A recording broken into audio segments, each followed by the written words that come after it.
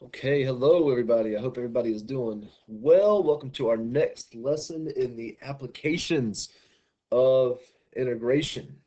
Um, this whole unit is talking about how to find area between curves as well as three-dimensional volume, right? We've already talked about how to find the area between two functions. We talked about how to find cross-sectional volume and the last two lessons from this unit that we need to talk about is something called rotational volume. And there's two methods that we have with that. It's called a disk method and a washer method. So those are our next two lessons. This lesson is specifically on the disk method. We'll again, that's our lesson. We're first going to review ourselves on everything that we've learned so far in this unit, and this is a great free response that does so. So, like for instance, here, part A is going to refresh finding the area of a curve, and part B is going to refresh us on how to do cross sections.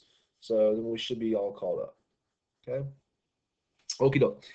Um, it says the functions f and g are given by f of x equals the square root of x, and you can clearly see that shape right here.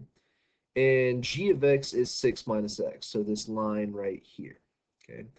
Let R be the region bounded by the x-axis, and the graphs of f and g as shown in the figure above. So we see this R region clearly enclosed by the x-axis and the two functions.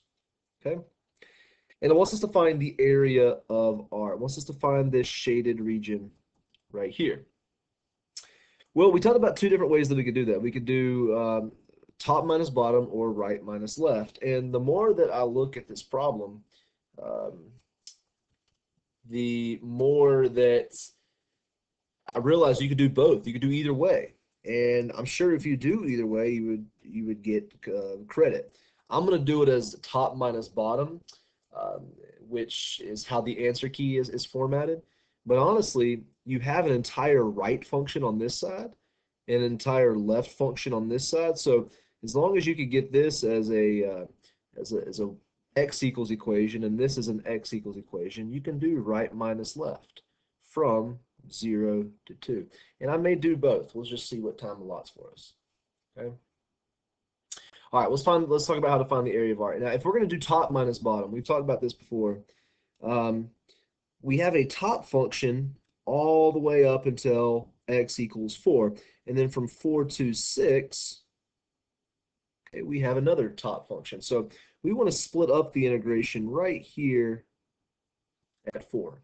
So for instance, if I want to know the area of this shaded region right here, okay, that's going to be I'm going to do it right, I'll set it right here. That's the integration from 0 to 4 of my top function, which is the square root of x, minus my bottom function, which in this case is just 0, okay, dx.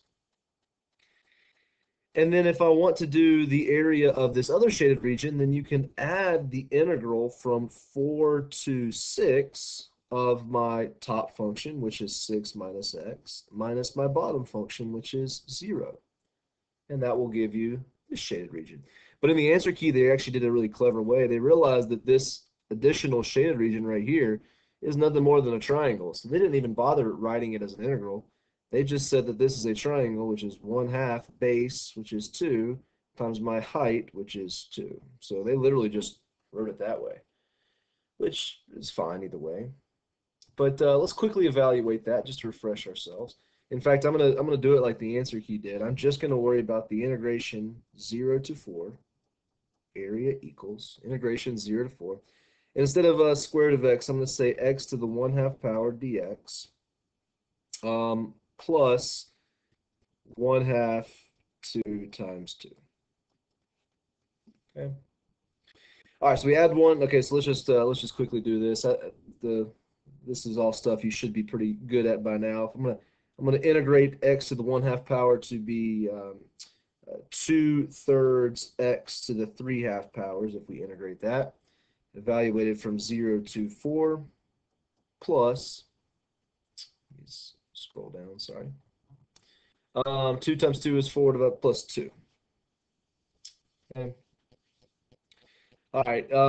Simply put, if I plug 4 into this, I got 2/3, 4 to the 3/2.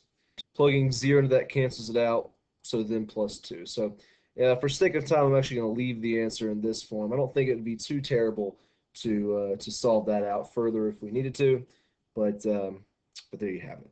Okay. All right. So that's part A. Let's do part B. Okay, B says the region R is now the base of a solid. So for each y, now this is an interesting problem, a little bit different than what we've done. It says for each y where y is between 0 and 2, 0 being all the way down here at the x-axis, and 2 being the very top point there. The cross sections of the solid taken perpendicular to the y-axis. So my cross sections actually look like this, which most of our cross-sectional lessons have been perpendicular to the x-axis. So this is actually opposite of what we're used to. So the cross section, so if I were to cut this horizontally like I'm doing right now, perpendicular to the y-axis, we're going to say they're rectangles whose base lies in the region R. So the base is these lines I'm drawing here. And the height of these rectangles jolting out of this paper, which I'm trying to draw three-dimensional rectangles coming out here, the height is simply 2y. Now, I like how this problem's set up. It says to write but do not evaluate an integral expression that gives the volume of the solid. So this is going to be a good refresher on how we follow these steps for cross sections. Cross sections are simply put as the integration from A to B of some area equation. Now in this equation, since we're perpendicular to the y-axis, this is A of y dy. This is if I want to know the base, for instance, I'm going from the right of the function to the left of the function. Okay, so it needs to be in terms of y. Okay. All right, so in order to figure out what I'm integrating, A sub y, I need to start with an A equation. I need to start with a generic area equation. In this case, it's base times height because I'm talking about a rectangle. Okay. All right, now we got to get this in terms of y, right? We got to get it as A of y. Well, the base, for instance, is, again, the base is the difference between the right equation and the left equation. The right equation is 6 minus x, and the left equation is the square root of x. But again, since we're doing right minus left, it needs to be in terms of like y. So I'm going to get x by itself here. So for instance, over here, this is x equals 6 minus y, and this is x equals y squared, just simply trying to get them by themselves. Okay. So for instance, my base is the difference between the two. So the difference from the right equation, which is 6 minus y, subtract the left equation, which is y squared. So there's my base. My height is simply told from the problem. My height is just 2y. So there's my area equation in terms of y. So if I want to know the cross-sectional volume here, it is the integral from my lower bound 2 to my upper bound, or lower bound 0 to my upper bound 2, of the area equation. So 6 minus y squared times 2y dy. There you have it. All right, for sake of time, I'm going to jump onto the lesson, but part C, which the last part in all these problems is usually just some random problem where they want you to think outside the box, but we'll come back and do C together. It's talking about finding a tangent line with a perpendicular slope. So see if you can attempt that on your own, but it's filled out online. We'll figure it out in class later. And if you want to look at the points, and again, I'm going to do this with us in class. Here they are broken down for you, but I mostly was doing this to help refresh ourselves on finding the area between two curves. and finding cross-sectional volume. So now we're on to the lesson today. Okay, we're on to finding the volume by disk method. This is almost identical to the process of cross-sectional volume like we just did. You can even see the volume equation right here is the same thing that we have for cross sections, right? But now the volume that we're always going to use is pi r squared, because we're talking about a rotational volume, and when you rotate something, it makes a circular cross section. Okay. All right. So how disk method works. Think of the cross sections as literally disks, you know, like CDs or disks, a circular shape. It finds the volume of a solid obtained by rotating a region about a line, creating a solid without any gaps. The cross sections of this solid will be a full disk.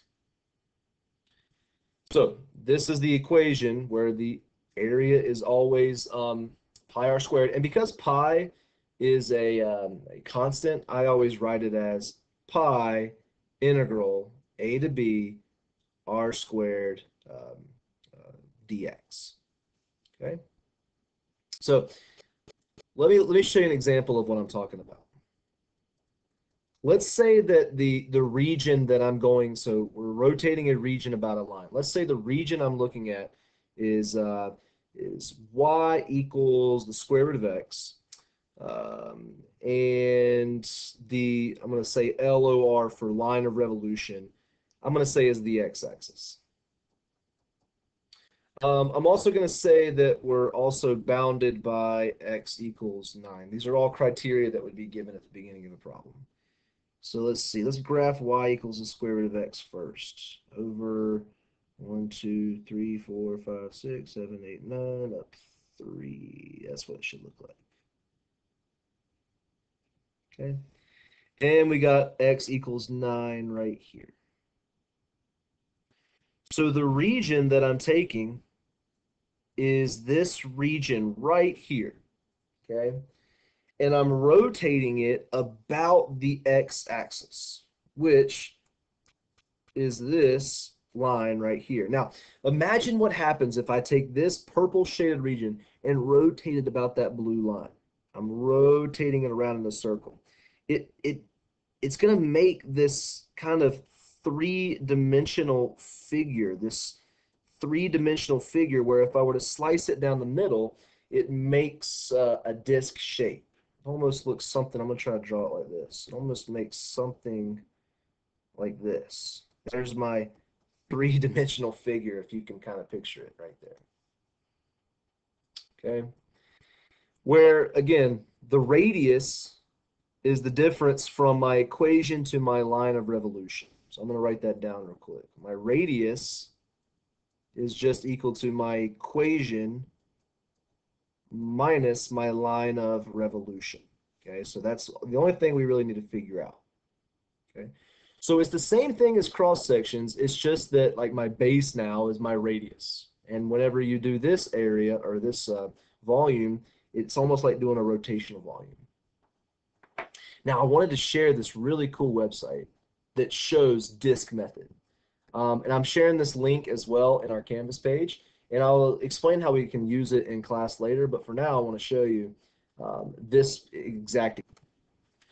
So again, I got this link online. This is really cool, but here's the equation I just drew. Here is the line y equals the square root of x, and I bounded it from 0 to 9 like I did in our example.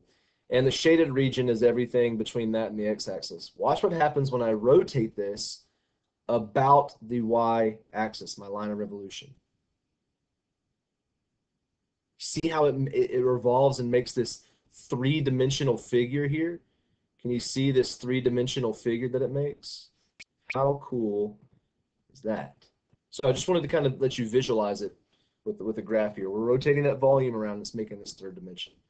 And whenever we integrate it, it tells us that that volume is. All right, so let's just solve this one out real quick, show you how it looks. And once you set it up, the math is everything that you're used to seeing, right? Okay. So the volume is equal to the integral from the far left point to the far right point. So all the way from 0 to 9. And again, I like to go ahead and put that pi on the outside. Okay.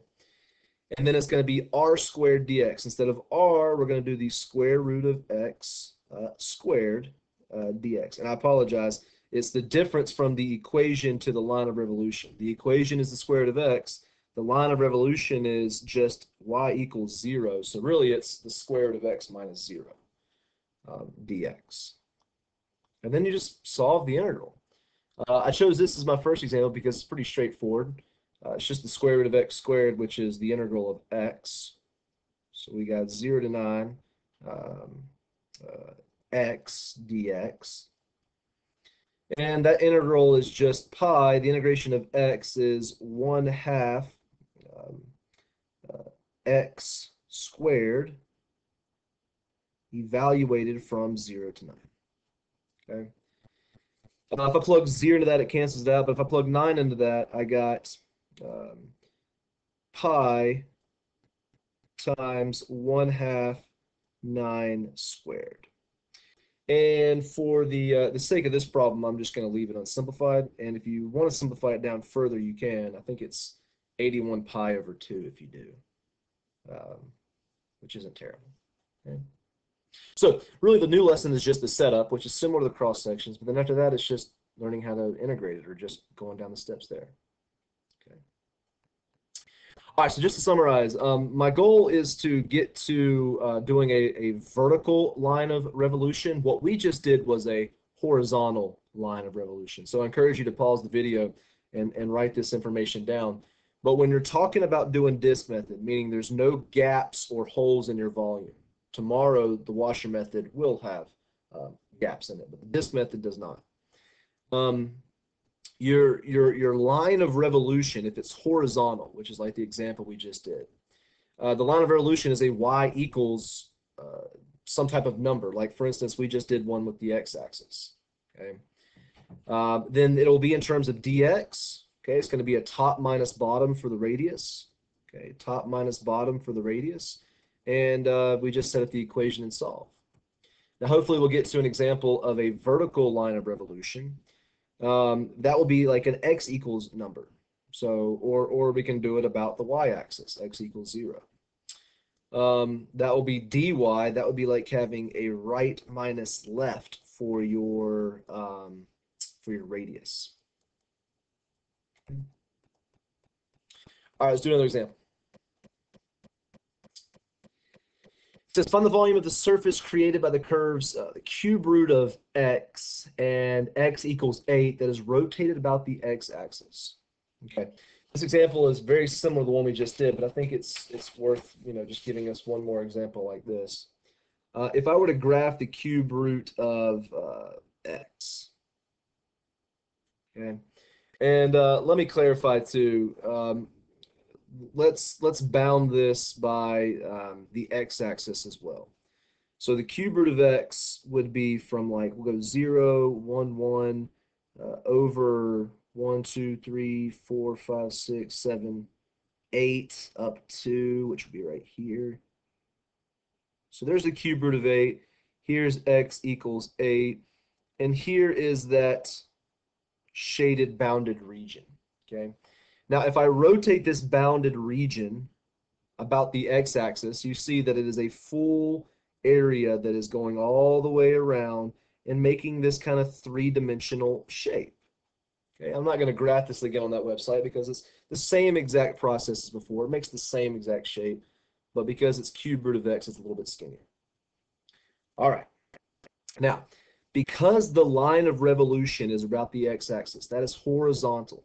I think it's sometimes nice to clarify. This is a horizontal line of revolution, meaning this is all in terms of x dx. Okay, it's perpendicular. So my radius will be perpendicular to the x-axis. All right. Remember, volume is equal to pi integration a to b of r squared dx. Okay. Now, I got the pi. The left and right, as far left and as far right as we go, is we're going from 0 to 8. And the radius is just that top, from the top of my equation to my line of revolution, the difference between the two. So this is the cube root of x, or x to the 1/3, minus 0 quantity squared. And that's it. Really, all you have to do is just figure out what that radius is by taking the difference of the equation to the line of revolution. And this isn't the most terrible thing in the world to solve. If you simplify, it's just x to the 2/3 power. And I'll quickly show you what that answer is so we can move on. It's pi. The integration, I believe, is 3/5 x to the 5/3 power, evaluated from 0 to 8. And if you plug 0 in, it cancels it out. But if you plug 8 in, we'll just leave it unsimplified for sake of time. Okay. All right. So that is rotated. Another example about the x-axis. Let's kind of keep going. I want to do some more good equations.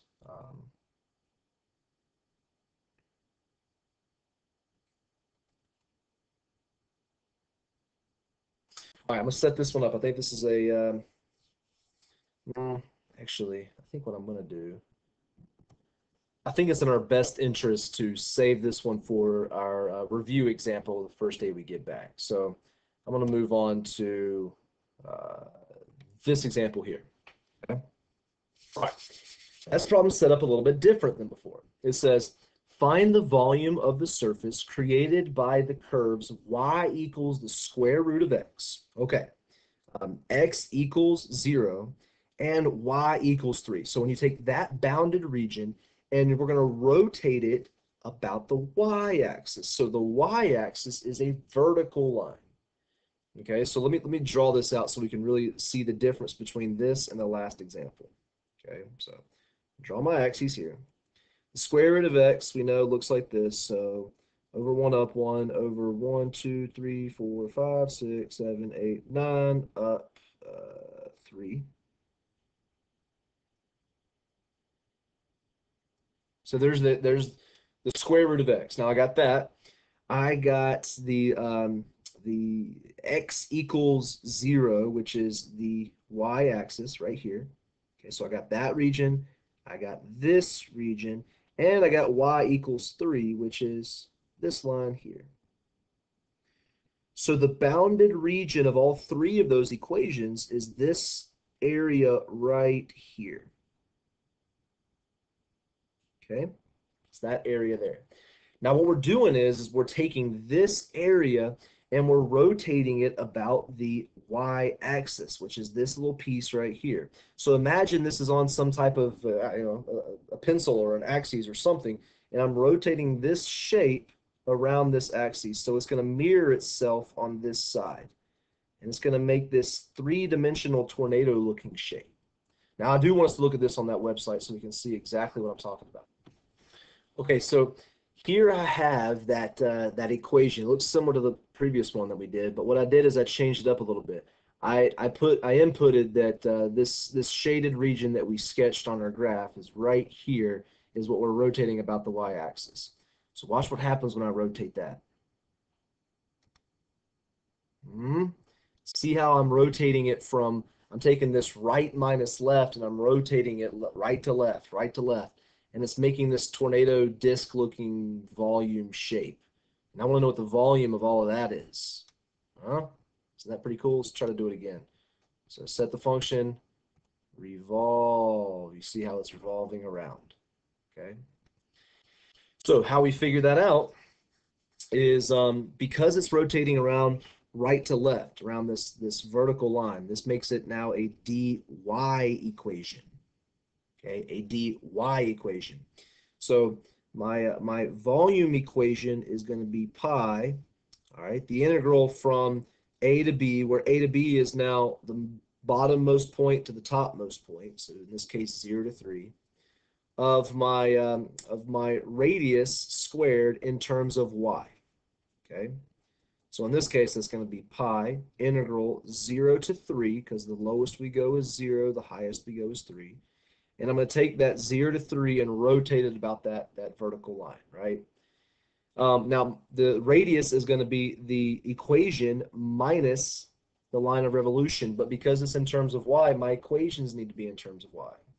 So instead of y equals x squared, we're going to have y squared equals x, and x equals 0, right? The rightmost equation is y squared. We're going to subtract the line of revolution, which is equal to 0, and square it. So this is my radius, the right equation minus my line of revolution. Now that's going to tell me all those radiuses that I'm going to rotate around this line of revolution. Okay. All right. And then that's not a terrible, again, not a terrible integral to evaluate. This is what, y to the 4th dy, which becomes pi. Integration of y to the 4th is 1/5 y to the 5th from 0 to 3. Again, the good thing about having the line of revolution being 0 is it crosses out one of the quantities. If you want to write it out fully, you can.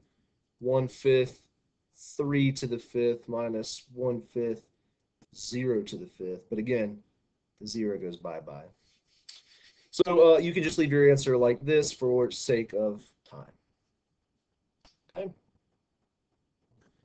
All right, I'm at 26 minutes, but there's 2 more that I'd really like to do. Okay, 2 more to make me feel pretty good about everything we need to know with disk method. It says find the region bounded above y equals -2 sine of x on the interval 0 to pi over 2, and below y equals -2 that is rotated about the line y equals -2. So I encourage you to pause the video and graph this region. Start by graphing y equals -2 sine. Let's start by doing that together. What I'm going to do is oh poop, this is the one I was wanting to skip. Okay, we're going to do this one together. I'm sorry. These are the last 2 that I'm wanting to do together. I'm wanting to do this one and this one. Okay, sorry. Let's start with this one. Sorry. Example 4. We'll come back. So I'm going to save this example here, example 2, and I'm going to save this example here, example 6, for us in class together. The rest I would like to do together. So these last 2. Okay, example 4 says, find the volume of the surface created by the curves y equals the square root of x equals 0, and y equals 3 that is rotated about the line y equals 3. So let's start by doing this. Let's start by graphing exactly what we're given. So here's my axes. Okay. And we're going to start by doing, let's start by graphing the shaded region that we're revolving. I encourage you to pause the video and maybe try to do it on your own, but I'm going to start by graphing the square root of x. It looks like this. Okay, so there's the square root of x. X equals 0, which is the y-axis, and y equals 3. So 1, 2, 3. Now, if you notice, this is the same exact shaded region as the last problem that we did. But instead of rotating this about the line x equals 0, notice what we're doing now. It's about the line y equals 3. My line of revolution is this line right here. Notice how my shaded region rests up nicely against this area, and I'm rotating it about this line. So imagine what happens if I rotate it about this line. It's going to be going top to bottom here. It's going top to bottom. So this should be making a 3-dimensional figure up and down, up and down. So because we're rotating my line of revolution around a horizontal line, that makes this dx. And this makes this top minus bottom for my radius. Okay? All right, so this is how it works. My volume equals pi, the integration from a to b. So since it's top minus bottom, we're going to be doing my leftmost value to my rightmost value. So in this case, 0 all the way over to 9. Okay? And now my radius is, I always tell students that the best way to make sure you get your radius right, because we're squaring it, it doesn't matter really which one you put first, because squaring negates any negative signs. but I always say do your line of revolution, or I'm sorry, your equation minus your line of revolution. You'll be consistent every single time. So my equation in this case is the square root of x, and I'm going to subtract my line of revolution. So there's my radius, the difference from my line of revolution to my equation. I think it'll always make you get it right if you put your equation first minus your line of revolution. Okay, so this ends up now. This problem is a little bit more involved than the other ones because my line of revolution is no longer equal to 0. So I have to spend a little bit more time solving this out. Okay, and if I were to FOIL this, I get let's see, I get x minus 6 square root of x plus 9 dx, and then we can integrate this to let's see here, to 1/2 x squared minus, I believe this integrates to 4x to the 3/2, and this integrates to 9x from 0 to 9. Okay. Now, from this point forward, you should be able to just plug 9 in, plug 0 in, and you have your answer. So we're going to leave it like this for now. Really, it's all about the setup. Okay. All right, so we've done an example of, top minus bottom, left minus right, line of revolution is horizontal and vertical. Like you're seeing all the different examples. I want to do one more, and then I'll feel okay about it. It says find the volume of the surface created by. And in this example, it's, again, notice how it's the same example we've been doing, but I'm just showing you all the different ways that we can rotate, right? In this particular example, I'm going to draw the axes like this. Pause the video.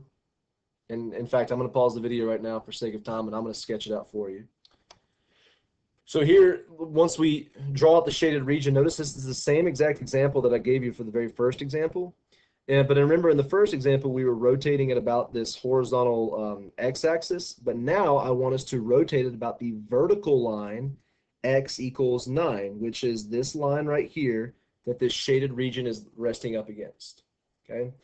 So if I'm rotating about this vertical line, it's going from left to right here. See how it rotates this way. Okay. So it's going to kind of map itself over here and make this three-dimensional swirly figure. Okay. So it's not, so even though it's the same shaded region, we're rotating about something differently, it's gonna look a little bit different. Okay. Now it's vertical, which means that this is like a right minus left type of equation for your radius, meaning that it's going to be a dy equation. Bless me. So everything needs to be in terms of y. So for example, we have y squared equals x, and we have x equals 9. Okay, so everything's in terms of x equals. Okay, so my volume is going to be equal to pi, the integration from, now because we're rotating left to right, we're going to put our lowermost value to our uppermost value. So the lowest value I go is 0, the uppermost value I go is 3, and then it's going to be a right minus left equation. So I always say do your line of revolution, or I'm sorry, your equation minus your line of revolution. So my equation is y squared, and my line of revolution is 9, quantity squared. This radius is going to create this shape, all right, and you're going to have your volume. So for sake of time, well, just go a little bit further. 0 to 3. If I square this quantity, I believe it's y to the 4th minus 18y squared plus 81. And the integration of that is not terrible. I'll do that really quick. Put little brackets here. I believe that's 1/5 y to the 5th minus 6y cubed plus 81y evaluated from 0 to 3. 0 again is going to cancel everything out, so that's good to have that as one of our bounds. And I'll just go ahead and tell you when I plugged in the 3, it simplifies to 81 plus 243 over 5. That's as far as I simplified it. Okay. All right, so just a quick recap here. I know I only got a few seconds. I'm over already. But we did disk method by talking about pretty much the same thing as cross-sectional volume, okay, but now it's just r squared. And we did examples where we had the line of revolution being horizontal and vertical. Okay, so here was a horizontal example, here was a vertical example, horizontal example, and I'm sorry, this was a, yeah, horizontal example and a vertical example. So we pretty much did one where the line of revolution was 0 and then when it was some other number. Okay, we're going to do example 2 and 6 together later. But for now, I encourage you to try these problems if you can, and try your Delta Math. So far, you should be able to do pretty much all but 2 of the problems on Delta Math. Okay. All right. Good job, guys. We got this. I will talk to y'all soon.